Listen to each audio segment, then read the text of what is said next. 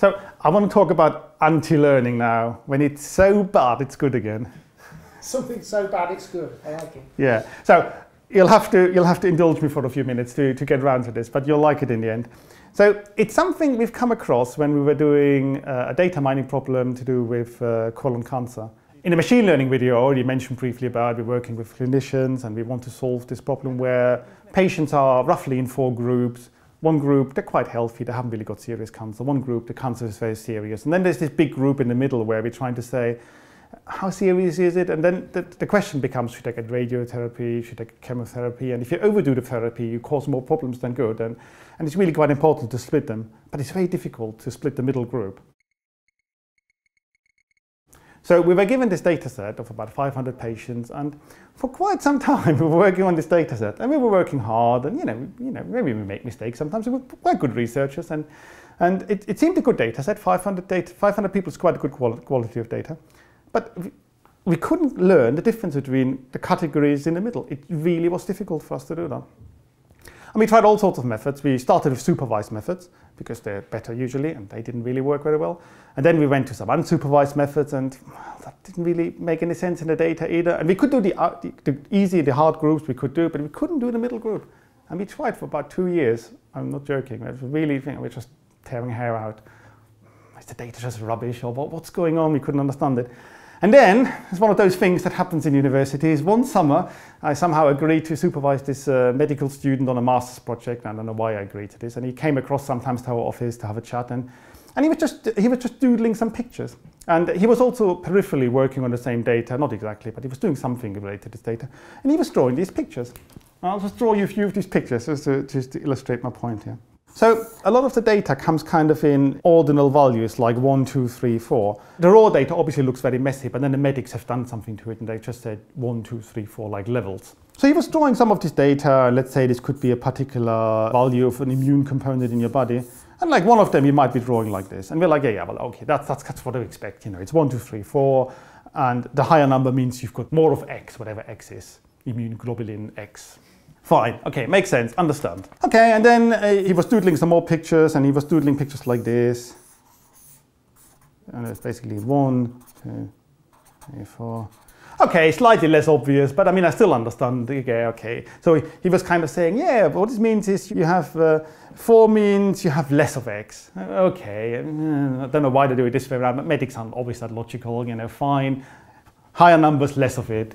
I can kind of buy that. Should start at 0, shouldn't it? Yeah, but let's not go there, you know. I probably don't get that.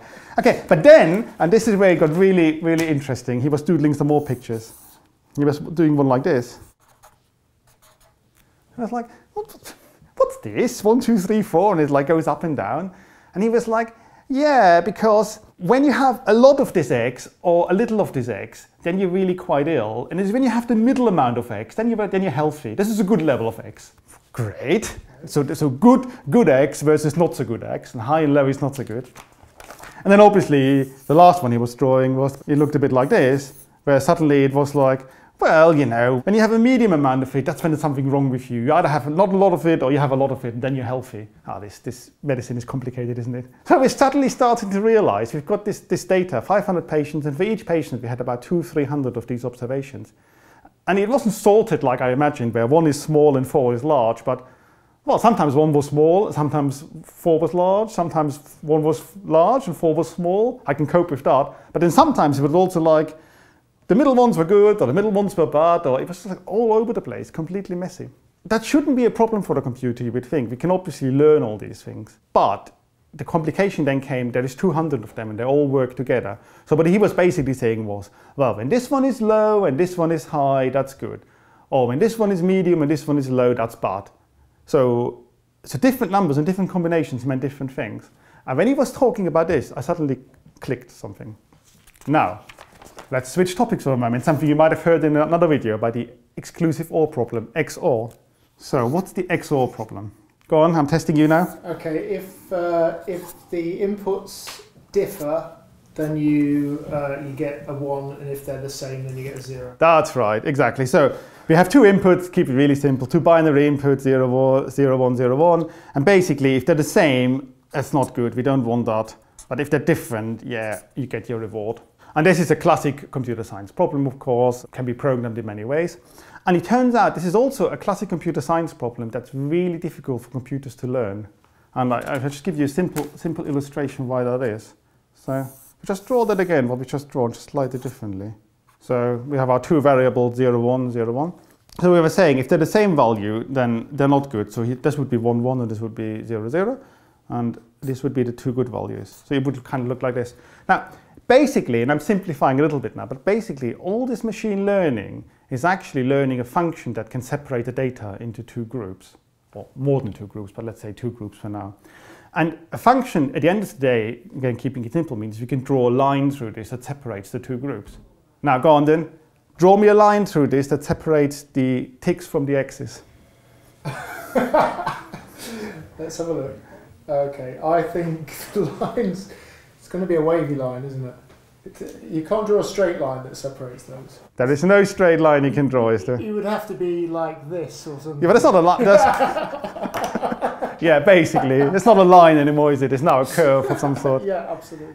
This is it. So there is obviously a way we can separate it with something complicated, but there's no simple way of separating them anymore. And that's exactly what a computer finds when it's trying to learn this. And that's just for 1, 0, 1 thing. Now imagine, and this goes back to our patients now, you've got 200 of them, and they'll go between 1 and 4, not just 0 and 1. And some combinations are good, some combinations are bad, and sometimes it goes up, and sometimes it goes down. You have a 200-dimensional mess like this, basically. And it's just impossible to learn a function anymore that kind of separates the things. Now, once we realized this, we had a sort of brilliant ideas like, okay, so it's really easy to get this problem wrong, because obviously I can learn a line, and it gives me the wrong answer. That's easy. So how about this then? I just learned the wrong answer, and I know now it's wrong because it's the XOR problem. And then after I've learned the wrong answer, which is easy to learn, I then just reverse it. And we called it anti-learning. So we tried this in our big data set, and it worked surprisingly well. I mean, before we were getting basically answers which were 45% correct, and you only have two choices, so it was basically worse than random. And now we're getting answers which were 70–80% correct. So it definitely helped. So bad, it was good. And all because of the XOR problem.